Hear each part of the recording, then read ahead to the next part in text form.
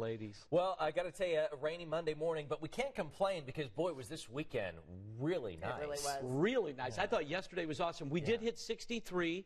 Wow. The average high is 45, so it was wonderful yesterday. Today, it's more like spring out there with some spring showers. Let's go to live Doppler 13 radar, and I'm going to zoom in here towards the metro area and then south. So around Lake Monroe, very heavy rain, and this stretches over towards Grandview and Gatesville, so that whole rural area of Brown County. It's raining light in Columbus. Here in Indy, we're getting light rain. It does pick up in intensity. I-65 through Mulberry around West Lafayette, over west, north of Attica.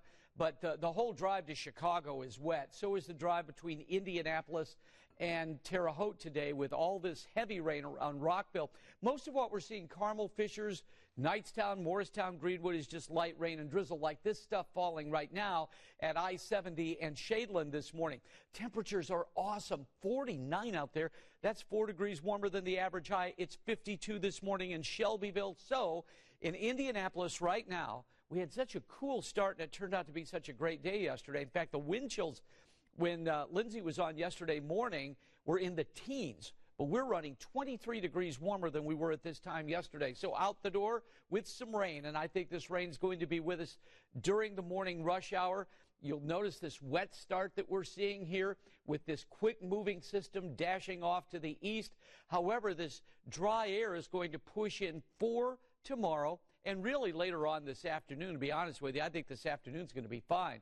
This is a look at the drying that will take place this afternoon going into tomorrow. Tuesday, basically dry during the day. Wednesday, the same type of scenario.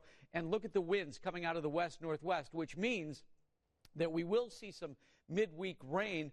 But all in all, once we get past this morning and into the afternoon, you're talking about some dry weather, I think, for several days. 53 today, 35 tonight. Sunny and mild at 55 tomorrow. Wednesday, mostly sunny and 52. And how about this? We're getting up to 60 again on Thursday, albeit with a chance for some rain. And once that cold front moves through, we start to drop down to 44 Friday, but recovering to temperatures a little bit above average both Saturday and Sunday, Ben and Julie. All right.